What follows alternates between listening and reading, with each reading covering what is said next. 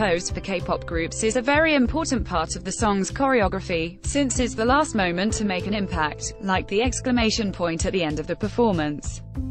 With the rise of shows like Produce 101 where a contestant's expression at the end of a performance can make or break them, the ending pose has gained more and more importance in the industry. Earlier this year, Taeyeon's sexy expression and pose at the end of EXO's performance of Diamond at the Golden Disc Awards was so memorable for fans it trended for days.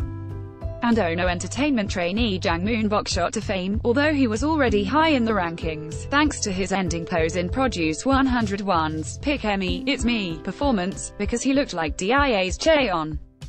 Ad choices advertising in red invented by Tease. Here's how Taeyeon reacted after being told she looks like Jang Moon-bok, but the true master of the ending pose is Girls' Generation's Taeyeon, who mixes it up depending on what she's wearing, and makes the clothes part of the pose.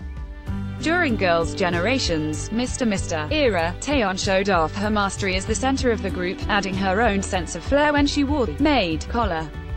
Your browser does not support video. Your browser does not support video.